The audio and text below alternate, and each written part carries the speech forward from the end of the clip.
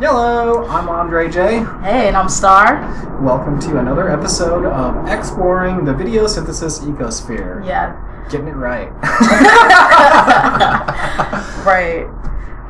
Today we're going to be talking about using your own temporal vortex, or if you have a wave pool, whatever unit that you have is using your Raspberry Pi as more, splash, artificial IF, as more than just an SD card swap of a myriad of fucking programs. You know, how can we get in and out of different programs all in one?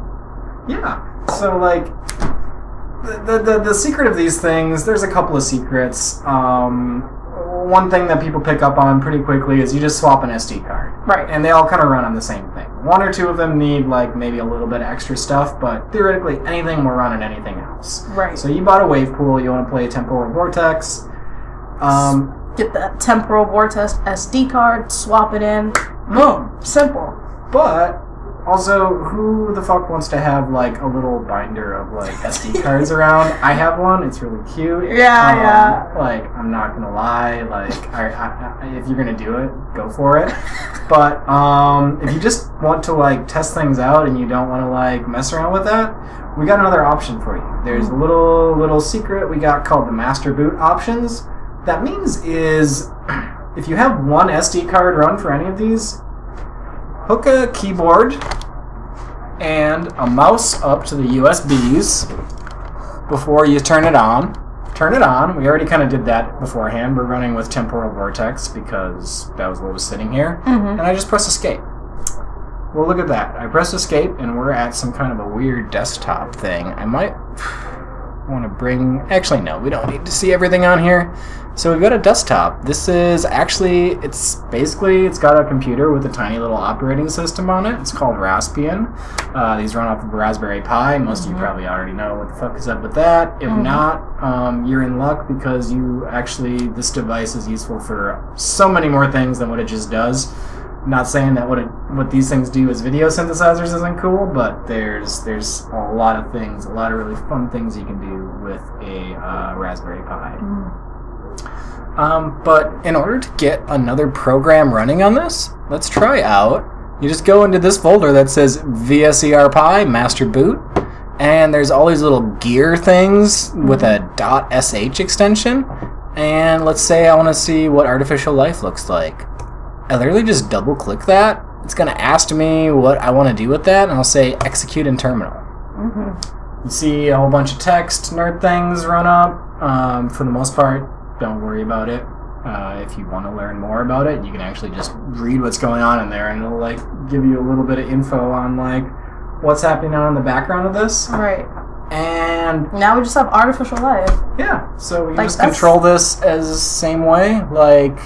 And to be clear, this is the full program. Yeah, this isn't like some sort of demo shit or shareware. Like, this is the entirety of artificial life, the entirety of spectral mesh. They're all on here, like, and we can kind of like keep going and jump from any one to any other one at any point. We just hit escape on the keyboard, and I'm like, I want to see spectral mesh. What's going on with this?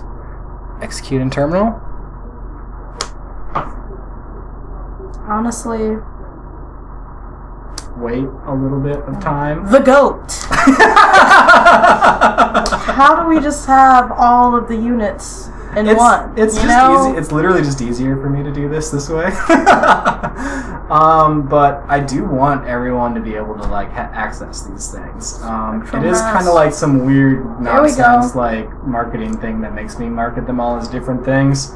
I maybe just should have started out by calling this like just one unit and it's the whole Ecosphere, and then like treat it more like the whole like Nintendo Wii kind of like thing I was saying. Just like, this is just the thing and you plug a bunch of different games into it, but I messed up and I'm kind of locked into this weird thing for now. Maybe I'll trash it all and start over later. Find out. But yeah. So that's how you run anything on anything. A gem. Yeah. People are going to be like, what? So I didn't need to buy an extra. You do need to buy them because that's how we get paid. I guess you don't need to buy them. You can just send money to our PayPals or some shit. Yeah. Mine's all over my website. I don't know. You can throw money to Starr, but you got like a Venmo tip jar somewhere. You know, it exists. You can find it if you're committed to that work. Yeah. Or just send me PayPal money and say, give this a Starr. I'll figure it out.